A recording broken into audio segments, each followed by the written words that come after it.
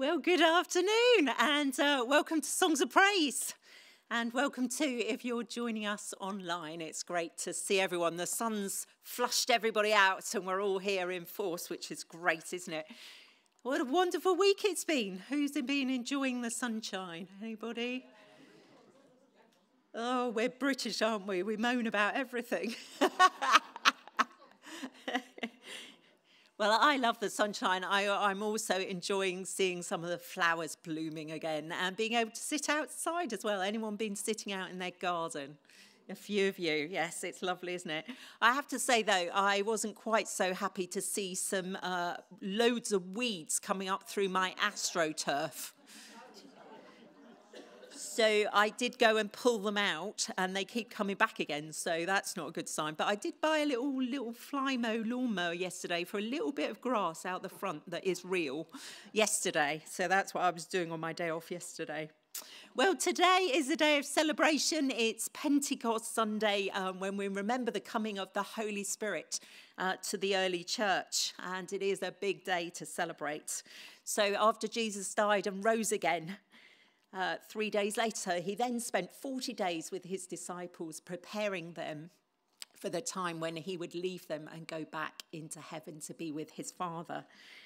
But before he went, he told them to wait for the special gift that his Father would send them from heaven. And that was the precious gift of his Holy Spirit. And the Holy Spirit would be the real power in their ministry. You will receive power when the Holy Spirit comes on you, and you will be my witnesses in Jerusalem, in all Judea and Samaria, and to the ends of the earth, Jesus said. But the Holy Spirit is also the spirit and presence of Jesus, who comes to live with all of his followers. And when Jesus said, I will be with you always, of course, he's not here physically with us. He's back in heaven with his Father. But what he meant was he would be with us by his Spirit. And though the Holy Spirit is powerful, he's also gentle and he's loving as well. And he comes alongside us and gives that comfort and reassurance that we need. And maybe sometimes you felt God's presence with you. Maybe you've felt that God was speaking to you. Well, that was the Holy Spirit at work, speaking to you and bringing God's presence real to you. And the Holy Spirit shows us our need of Jesus. He helps us to take those steps of faith to put our trust in God. And then he gives us the power and resources to love God and to serve him in deeper ways. Amazing gift that God has given all of us who love and trust the Lord Jesus. And the Bible says that all over the world, God's Spirit is moving, bringing people to know him and also carrying out, enabling people to carry out God's work on the earth. So on this special day, let's pray. Let's thank God for this wonderful gift of his Holy Spirit. And let's pray that he will speak and move among us today as well. Let's pray together. Our Father God, we thank you for your love and the presence of your Holy Spirit. And we thank you for the wonderful plans you have for those who love and follow you. And Lord, we pray that we wouldn't miss out on anything that you have for us. May we hear you speaking to us today, and we pray that you would help us respond to you. Amen. So let's sing our first hymn, a song to our risen Lord Jesus, our King Jesus, who came from heaven to earth to save us and who's now back with his Father in heaven, triumphant and reigning over all. And it's a great way to picture him as we come to worship this afternoon, to picture him reigning over all. So we'll sing with thankfulness that we can have our sins forgiven and we can know eternal hope and life with God forever. We're going to sing that great hymn, Christ triumphant, ever reigning, Saviour, Master, King. So let's sing to him, and do stand if you're able. Don't worry if you can't, but let's stand if we're able. Thank you.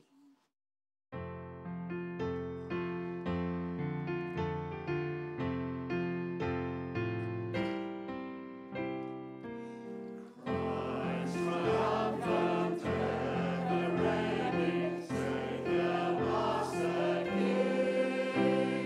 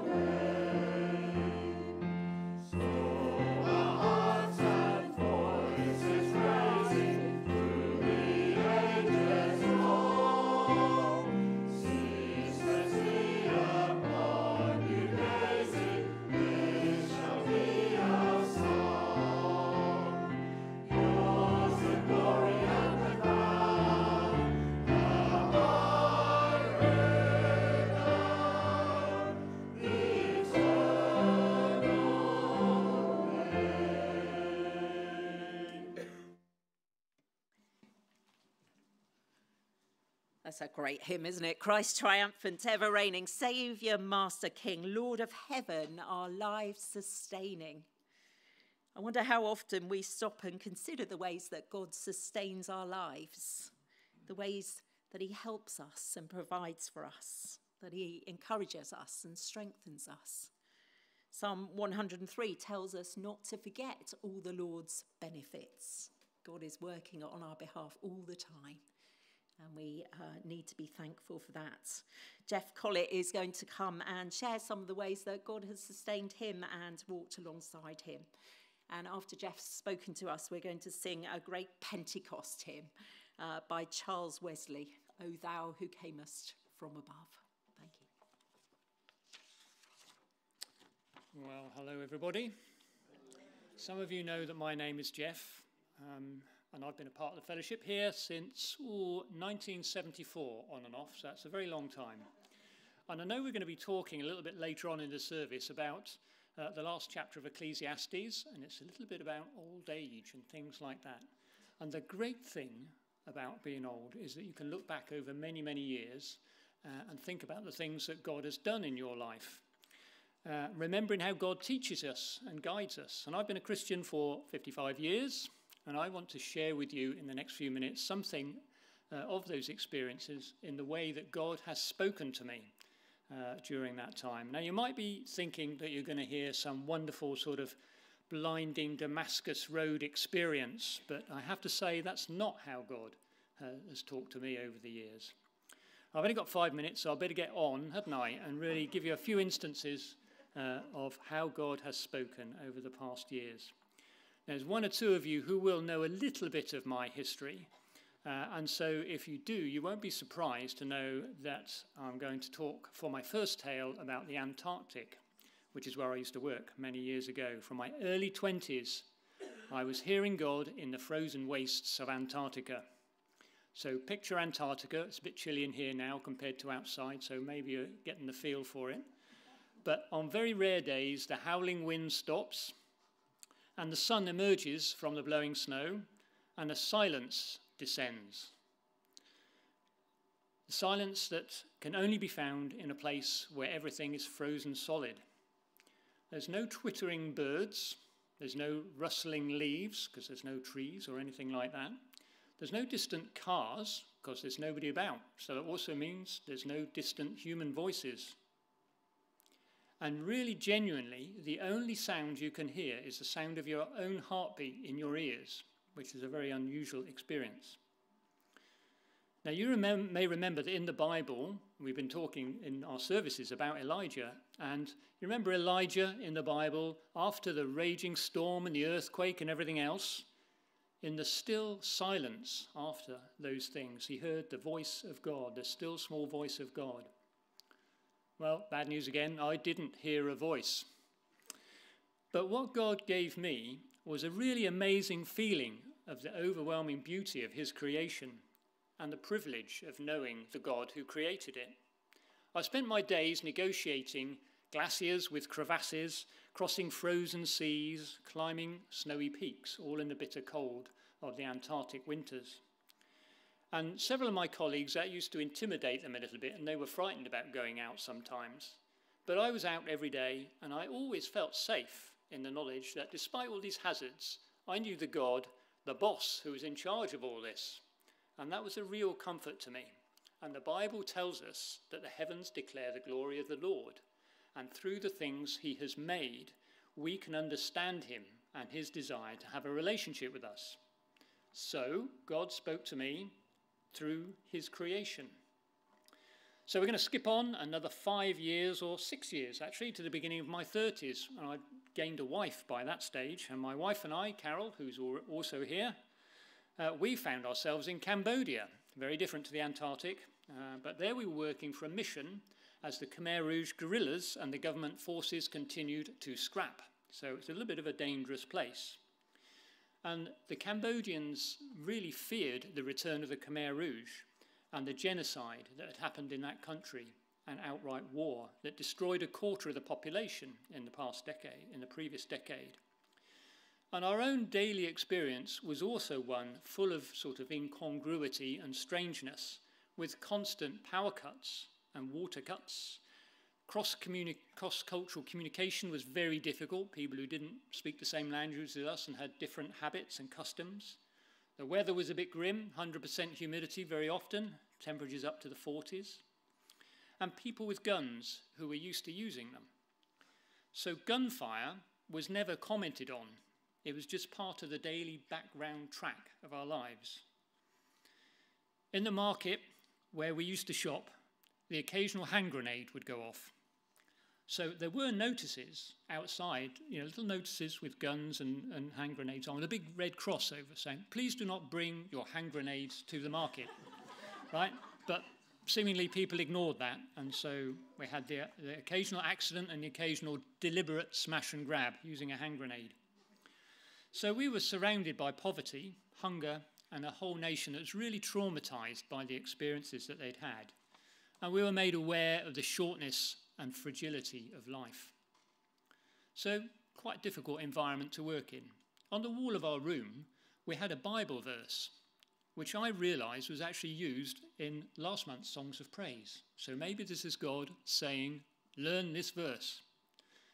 Trust in the Lord with all your heart, and lean not on your own understanding. In all your ways acknowledge him, and he shall direct your paths. That's from Proverbs 3. And through that verse, we were able to just put everything into context.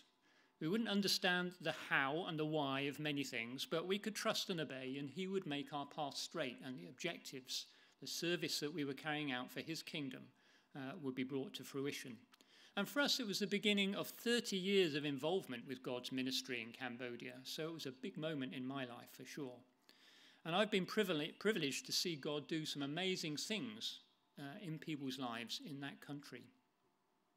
So again, God spoke all about his faithfulness to us through his scriptures. So just in case you think all these examples are from the distant past or from exotic, tricky places, what about the scariest thing today? The scariest thing today is this. This. Standing here in front of you lot. What should I say? Will I stumble over my words? Will it all be a load of nonsense? What does God want me to say? Maybe for some people, like the people that are around me, public speaking is very easy. But it's not particularly easy for me, and I don't particularly like talking about myself. So what was I going to say? Well, Carolyn spoke this morning, and she said in our service then that it was our duty to witness as Christians. And because it's Pentecost, you also said that the Holy Spirit will provide what we need, should we choose to witness to about his love for us. And we've also, as I've said, been talking about Elijah. And you'll remember that Elijah had to stand up in front of hundreds of prophets of Baal, so quite similar to you lot, you're just about as scary, and witness to what God was saying to him and to the king Ahab. So yes, through the voices of other Christians, God has spoken to me of his empowerment to do tricky things, like witness to other people. So he said, don't fear to stand up and say what God wants you to, and to talk about the things that he's done in my life and others' lives on other occasions too. So just to say really that God speaks to us in many ways. Karen again has been talking about how the Holy Spirit talks to us. And sometimes, I guess it is directly, still small voices that you can hear. But often it's through the works of his hands, what we see around us. Often it's through his scriptures. And very often it's through the voices of his people and the things they say. They don't always know what they're saying to you, but sometimes when people speak to you, you can just hear the voice of God speaking. But I have to say his voice can be very quiet and easily missed. The key thing for me was to be attentive to all the different ways that he speaks to us. Be listening, looking, and reading, and then he will know that you want to hear what he has to say, and he will speak as he has to me. Thank you.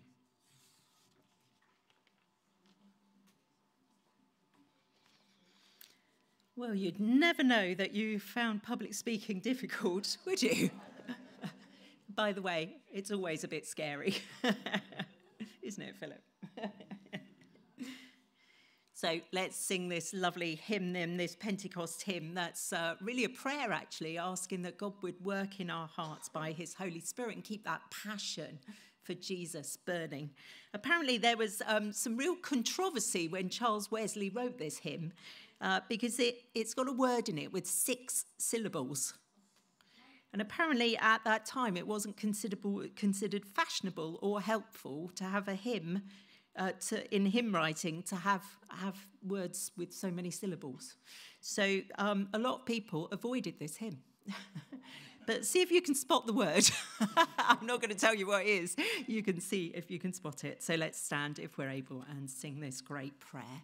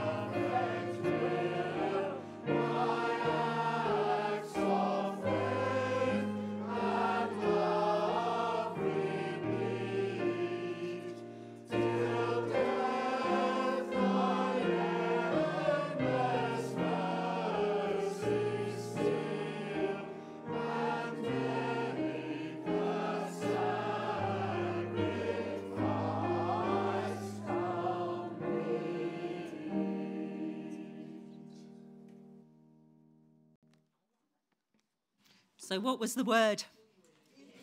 Indistinguishable. It's brilliant, isn't it? Why wouldn't you sing that hymn? What a wonderful prayer it is. So Denise Hogg is going to come now and introduce another favourite hymn, and she's going to tell us why she's chosen it. And after that, Kath Pickeskill is going to come and lead us in prayer. Thank you, Denise.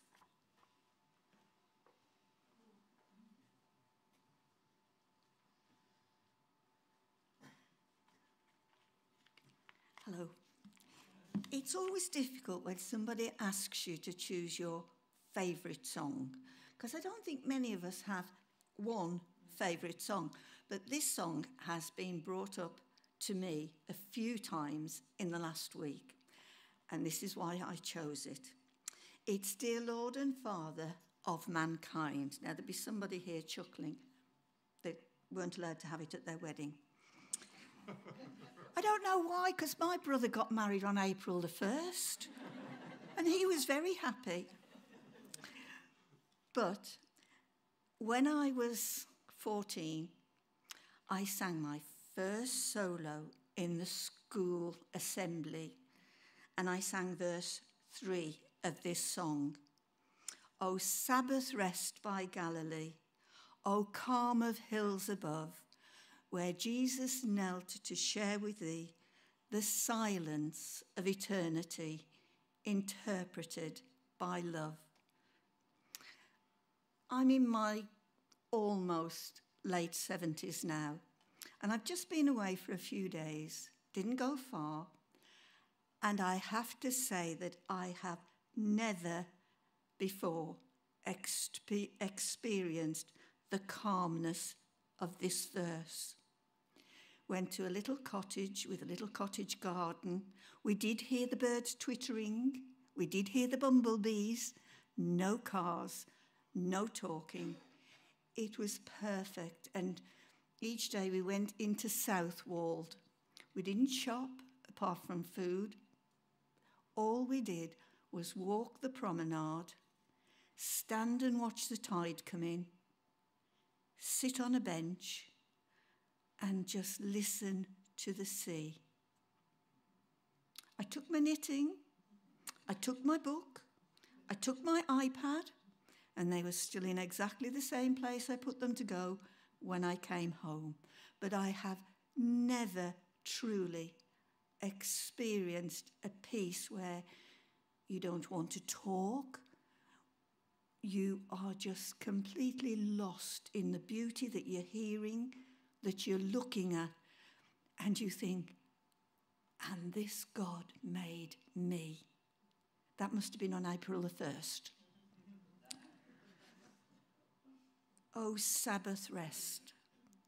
And the other verse, which I only sang a solo once, I must tell you that, I'm not a soloist. The second verse is in simple trust.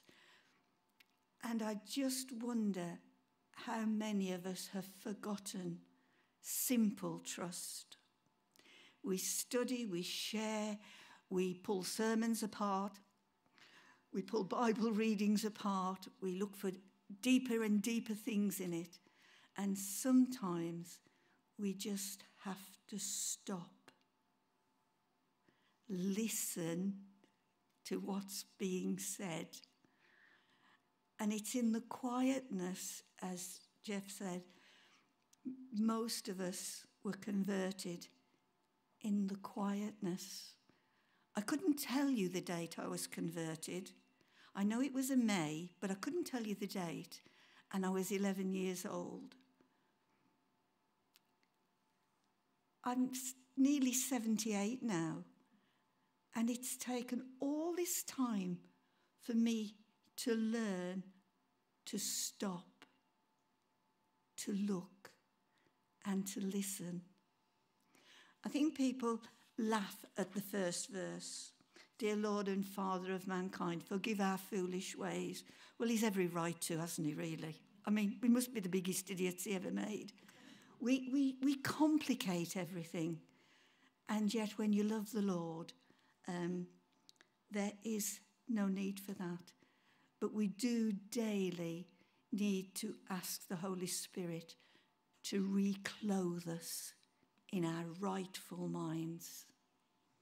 Jesus first. If you don't know the Lord Jesus, I'm sorry, I don't know how to explain to you what you're missing. Now, like most of us here, I've had my 70 years. I'm nearer 80 than I was 70. But I know the Lord, and I have no fears for my future.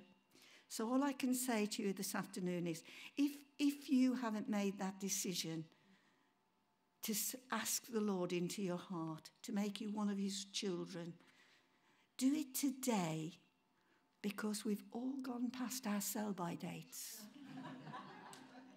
It's true, isn't it? We're only promised 70 years, so any of us over 70, we're on bonus time. So, no, it's true. We laugh at it, and sometimes we laugh because we're frightened. Well, I'm not frightened of the future. and I hope you don't have any reason to be.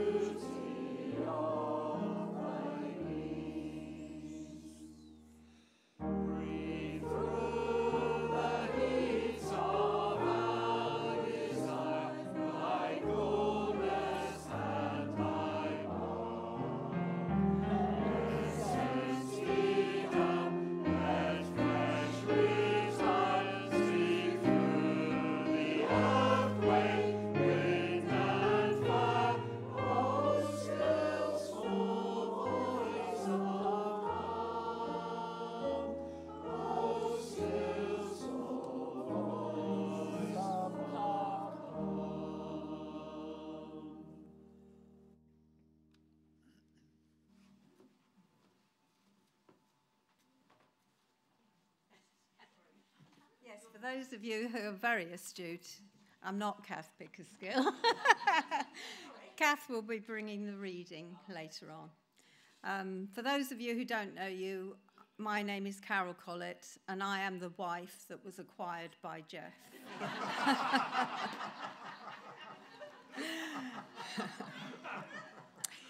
Anyway, as we come to our Heavenly Father in prayer, we know that not only will he hear the words that I say, he will also hear your own silent prayers.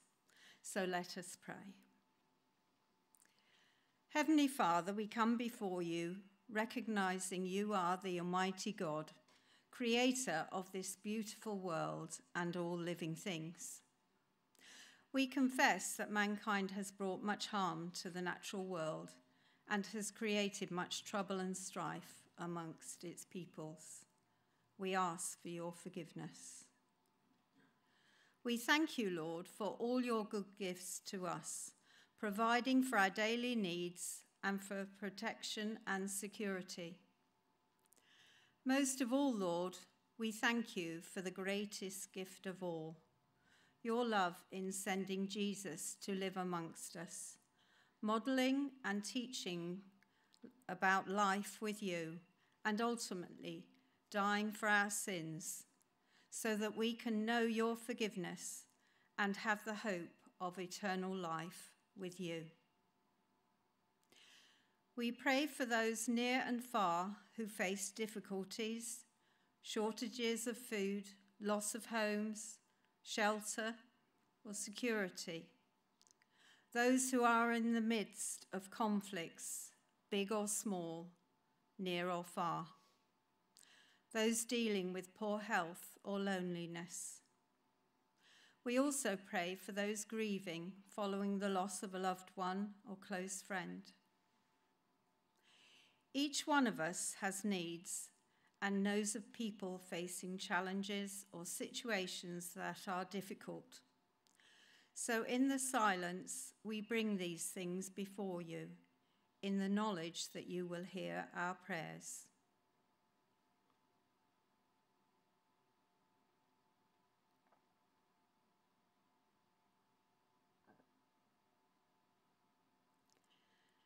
Thank you, Lord, that you hear and answer the prayers of our heart. May we and those we brought before you know your comfort, peace, and provision. We pray for all those in authority, both in our country and around the world, and ask that you give them wisdom in decision-making. We pray for justice and mercy to prevail. We pray that those who know you will be guided by you, and we pray for more godly leaders. Heavenly Father, we pray that we will make good use of opportunities we have to grow in our knowledge and understanding of you, and in so doing to gain godly wisdom. We're sorry for the times we act in our own strength, often with poor outcomes. Help us to understand that your word is dependable. In the good and bad times, help us to keep our eyes firmly fixed on you, always seeking to do your will. We read in Ecclesiastes 12 that we are to fear God and keep his commandments. We pray that with your help, this may be a reality for each one of us. So we ask that you help us, Lord, to always put our trust in you and keep our eyes fixed on the hope of eternity with you. In Jesus' name we pray. Amen. Shall we now say together the prayer Jesus taught us to pray? Father, who art in heaven, hallowed be thy name. Thy kingdom come, thy will be done, on earth as it is in heaven. Give us this day our daily bread, and forgive us our trespasses, as we forgive those who trespass against us. And lead us not into temptation, but deliver us from evil. For thine is the kingdom, the power, and the glory, forever and ever. Amen.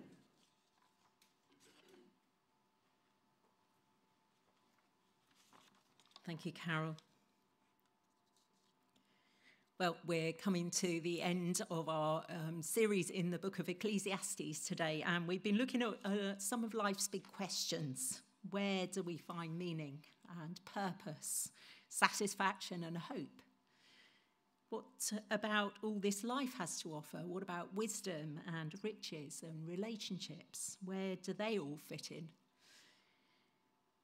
And today, as has been said, we're looking at what the book of Ecclesiastes has to say about older age from chapter 12. But before that, we're going to sing another hymn.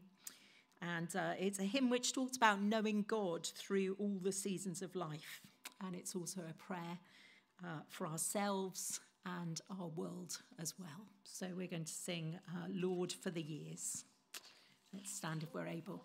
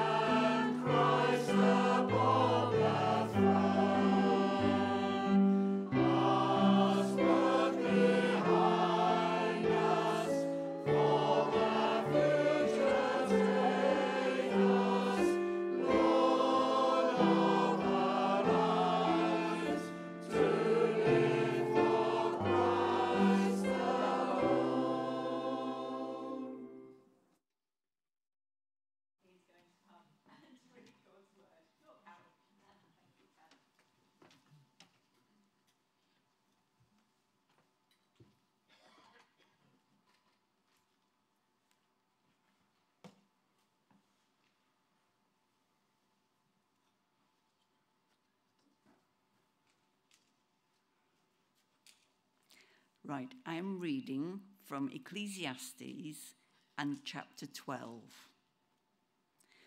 Remember your Creator in the days of your youth, before the days of trouble come and the years approach, when you will say, I have no pleasure in them.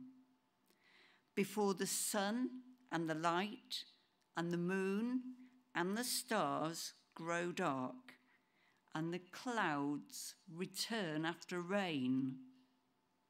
When the keepers of the house tremble and the strong men stoop. when the grinders cease because they are few, and those looking through the windows grow dim. When the doors to the street are closed and the sound of grinding fades. When men rise up at the sound of birds, but all their songs grow faint. When men are afraid of heights and of dangers in the streets.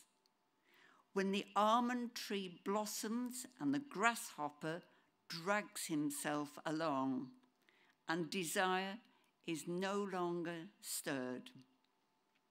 Then man goes to his eternal home, and mourners go about in the streets. Remember him before the silver cord is severed, or the golden bowl is broken, before the pitcher is shattered at the spring, or the wheel broken at the well, and the dust returns to the ground it came from, and the spirit returns to God who gave it. Meaningless, meaningless, says the teacher. Everything is meaningless. Not only was the teacher wise, but also he imparted knowledge to the people. He pondered and searched out and set in order many proverbs. The teacher searched to find just the right words, and what he wrote was upright and true. The words of the wise are like goads, their collected sayings like firmly embedded nails given by one shepherd.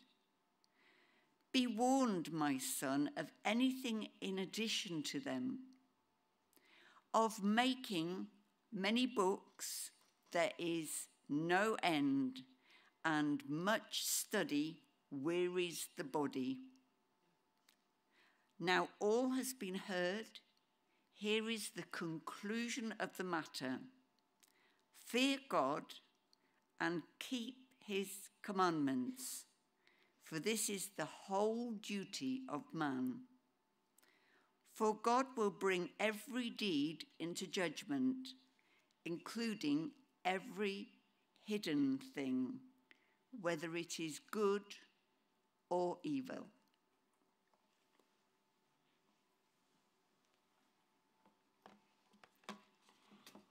Well, thank you, Kath. Now, you may wonder why we chose Ecclesiastes. What a funny book to read, isn't it? How depressing was that? Not Kath's reading, the content. When you read it through again, you can actually smile. I don't know. Anyone got any grinders which are ceasing, or few? Maybe some of these grinders haven't got as many as we used to have. It's quite amusing in one sense, but very salutary in other senses. But we did choose the book of Ecclesiastes, and it is quite an unusual book to speak about. And the writer does seem pretty pessimistic, doesn't he? Everything is meaningless. I mean, what about that? Everything is rather gloomy and depressing.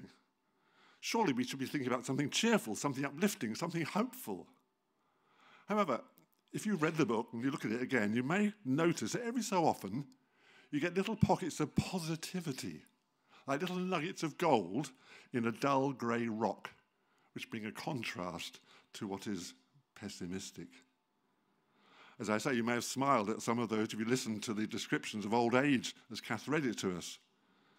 You may have nodded as well as you recognise some of the things which are actually true in your life. Not only the grinders ceasing, but looking through the windows growing dim, maybe. And yes, all their songs sounding rather faint. What about these hearing aids we have to wear? It is quite amusing, but also very true. But you may have noticed, as I say, amongst the positives, there are negatives and positives, as the writer shares his experience of his long life. I don't know why they chose me to speak about old age. Can't understand it at all. Oh, did I? Okay. Well, I must have forgotten to do it, but there we go. And yes, Jeff, it is quite scary standing up, and they're lovely people, by the way. I'm not really scared of you at all. Not very much. But what are some of the positives? What are the advantages? Come on, what are the advantages of getting old? Now, what I'm going to say now is not from the passage. I'm just telling you this. So this is not scripture. This is my thoughts on the matter. We don't have to go to work anymore. Hooray! Even if you enjoy it. I used to enjoy work, believe it or not. I was a teacher for many years and a minister, and I enjoyed them both. So work isn't always nasty and boring and horrible. But we don't have to go to work, do we? And we can get up when we like. We can even have a lie-in if we want to in the morning. We can go to bed when we like, because we don't have to get up early in the morning. And we can have a snooze during the day. I don't just mean those people who live in Spain and have a siesta after lunch. We can do it any time of the day. We don't have to dress up in a suit and a tie or even wear a jacket. We can wear what we like. If they're being a colder day, I'd wear my cardigan. Cardigans are comfortable, aren't they? We don't have to wear all these things we used to dress up in. But seriously, we have time. Time for ourselves, time for others if we choose to. And that's a really serious advantage of getting old. Dare we say it, we also have experience we can pass on to those who are younger. I don't know when Jeff was speaking. Jeff sounded as if he was old. I don't think Jeff's old, is he? I don't know how old he is. He's not really old, not like his dad's there sitting next to him. He's a bit older than Jeff. But these youngsters, they do have their uses, don't they? Especially when our mobile phones don't work or the technology doesn't work. We have to ask the youngsters. I don't just mean the children, I mean the grandchildren as well. And so we could go on, couldn't we? But we better stick to the passage, otherwise I shall get told off. Now, let's look at those glimpses here and there which portray the wisdom acquired by the author over a very long life. Verse 9, it says, "Not only was the teacher wise, he also imparted knowledge to the people. He pondered and searched out and set in order many proverbs." I wonder where the teacher got his wisdom from. Well, Jeff talked a bit about wisdom, didn't he? In Proverbs chapter 9 and verse 10, it says, "The fear of the Lord is the beginning of wisdom, and the knowledge of the Holy One is understanding." True wisdom comes from God. It comes from a right understanding of God, who he is, what he's done, a rightful respect for God, a right understanding of who God is and how he's made us in his image. Now, yes, that can come early in life, and for some people it does. But it can also come later in life as well, as we ponder, as we search out truth, as we reflect on our experiences of life and all that we've been through. Whenever it comes, knowledge of God brings true wisdom. If we've acquired this wisdom and truth, we can seek to share it with others, imparting this knowledge in a gentle and respectful way as opportunities arise. Verse 10 goes on to say, "The teacher searched to find just the right words, and what he wrote was upright and true." Hopefully, as we get older, it becomes easier to find the right words to say, and the right way and the right time to say them in different situations and circumstances, so they are well received. May that be true of each one of us. And we also trust that the words we speak as we get older are words of truth, real truth, God's truth, the truth revealed by God himself as found in the Bible.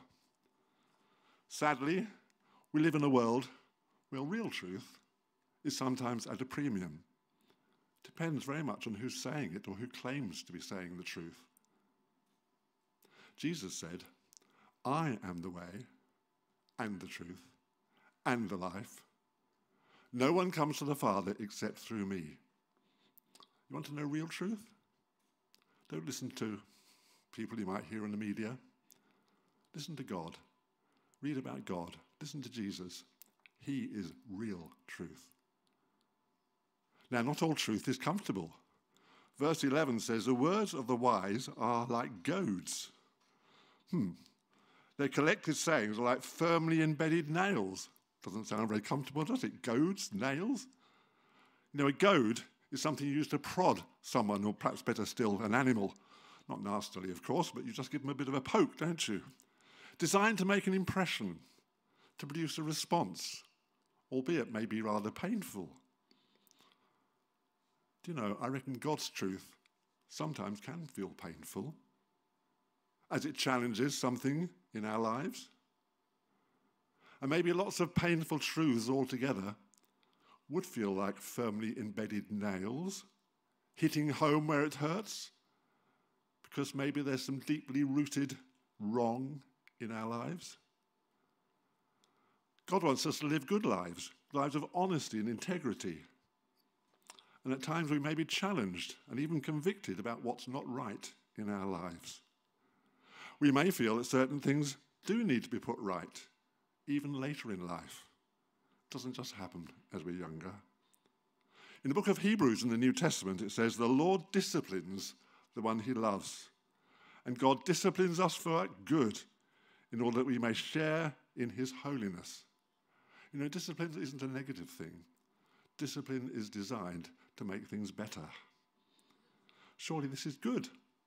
We should be glad about and willing to experience God's discipline in our lives, because God wants what's best for us, whether we're young or whether we're old. Now, the last two verses in Ecclesiastes say this: "Now all has been heard. Here is the conclusion of the matter. Fear God and keep his commandments. This is the duty of all mankind. For God will bring every deed into judgment, including every hidden thing, whether it is good or evil." Serious words, aren't they, as we come to the end of Ecclesiastes? Another exhortation to fear God, to show him a rightful respect, to acknowledge our dependence on him, and to remember, yes, one day we shall have to stand before him to give an account of our lives to the one who's all-seeing and all-knowing, and yet the one who loves us and the one who's for us. He's not against us. He's not there to trip us up. He wants us to live good lives and to put our faith and trust in him. So when that day comes of facing him, we can do it with a clear conscience, because we've known his forgiveness and his presence with us. Well, as we've reminded ourselves, today is Pentecost Sunday. That's the day we celebrate the giving of the Holy Spirit to those first disciples. This just reminds us we don't have to do it all on our own. When Jesus left, as he left, he promised he would send someone else like him to be with us, to be our helper. That person is the Holy Spirit. He's the one who brings about a new and eternal life as we put our trust in Jesus as our Saviour and Lord. He's the one who grows his fruit, his good fruit, in us to make us more like Jesus. He's the one who gifts us and equips us to do those good works that God has prepared for us in advance. And he's the one who can give us the assurance that when we leave this life, which we surely will one day, we can live with him forever. On that day when the Spirit came to the disciples, it was fulfillment of a prophecy from the prophet Joel. It includes these words: "I will pour out my Spirit on all people. Your sons and daughters will prophesy, your young men will see visions, your old men will dream dreams." Well, that's pretty comprehensive, isn't it? Young men, old men, sons, daughters, men, women. I reckon that includes all of us. You see, whatever our age, whether we're old or think we're getting that way, or whether we think, well, we're still pretty young, whatever our age, we can be those who are trusting in God for our salvation, trusting in what Jesus did for us on the cross, trusting that we can live with him forever. And in the meantime, we can serve him day by day. Yes, enabled by that same Holy Spirit who gives us all that we need. So my prayer is that that'll be our experience, whether we are young or old or somewhere in between. We will know God and know his enabling and know that we can trust him. And yes, there are challenging things in life and there are things we have to face up to. But with God in us, we have nothing to fear because he loves us, he cares for us, and one day we can stand before him and he will welcome us into his presence. But we do have to put our faith and trust in Jesus. So let's pray. God, our Heavenly Father, on this Pentecost Sunday, we thank you that for the time we've been able to spend together. May what we've experienced and heard today remain with us, whatever our age. And may we be enabled to live faithfully for you day by day for as long as you give us life. This we ask in Jesus' name. Amen. Now, our last hymn is a familiar one, which reminds us that God is the one we can cling on to and the one who's done so much to save us. It's Rock of Ages, shed for me. Thank you. I'm just going to find it in my hymn book. Here we are. Rock of Ages, cleft for me, let me hide myself in thee. If we're able to stand, let's stand and sing this hymn together.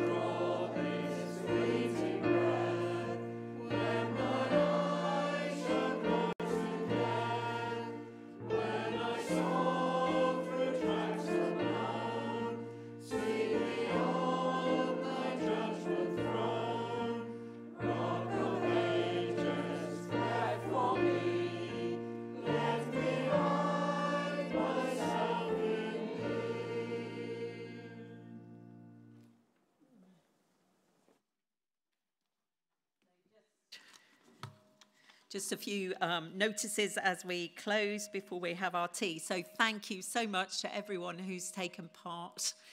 Thank you for sharing. Thank you for praying. Thank you for singing. Thank you for twiddling the knobs. Such a big team. But thank you too to our lovely kitchen team who have prepared a lovely afternoon tea for us. So you're very welcome to stay. You don't need to have signed up or anything. Just make your way to the small hall and sit wherever you like, and somebody will bring you a cup of tea. And do tuck in. So next Songs of Praise is on the 16th of June, which is also Father's Day. We've got a couple of standalone Songs of Praise services now. So we've got some other speakers. It's nice to have Philip. Thank you very much, Philip. And we've got some other people just doing a one-off for us. And so that'll be a real treat as well. So I do encourage you to come along to those. Let me just pray and say thank you to God for our food. Father, we thank you for time together. Thank you for how precious it is to be part of your family. And Lord, thank you for those who have prepared this lovely meal for us. May we be blessed and may we be a blessing to others around these tables. And Lord, thank you for every provision that you give us. And most of all, we thank you for your provision in Jesus and the life and hope that he gives us. We praise you and thank you on this Pentecost Sunday too for your Holy Spirit. And Lord, we give you all our praise and thanks in Jesus' name. Amen. So do make your way out, enjoy, and yeah, have fun around the tables. Thank you.